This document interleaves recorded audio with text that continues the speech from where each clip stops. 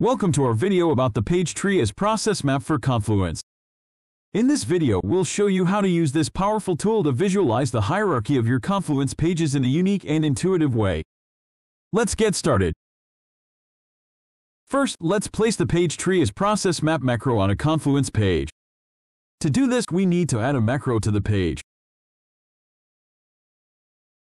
Once the macro is added, you can customize the display of the page tree. You can choose the colors of the tree, the type of representation, and more. Now let's publish the page and see what the page tree looks like. As you can see, the page tree is displayed as a visual representation of the hierarchy of your Confluence pages. It is easy to determine which pages are parent and which are child. Another great feature of the page tree is the ability to click on any page in the tree to go directly to that page. This makes navigation within your Confluence pages quick and easy. In conclusion, the page tree as process map is a valuable tool for visualizing the hierarchy of your Confluence pages. Whether you're a team manager or a Confluence user, this app will make it easier for you to understand and navigate your content. Thank you for watching. We hope you found this video helpful.